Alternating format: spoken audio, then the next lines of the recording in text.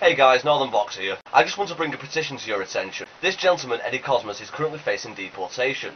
If he's sent back to Tanzania, he risks life imprisonment for being gay. Obviously this is detrimental to his freedom as a human being. So, I've put a link to the petition in the description box below. Also, it would help get the message out if you could mirror this video. So I've included a link to a website which allows you to download videos from YouTube. So come on people, let's see if we can stop this gentleman from being deported. Mirror this video, include a link to the petition. Also put a link to the petition on your Facebook profiles.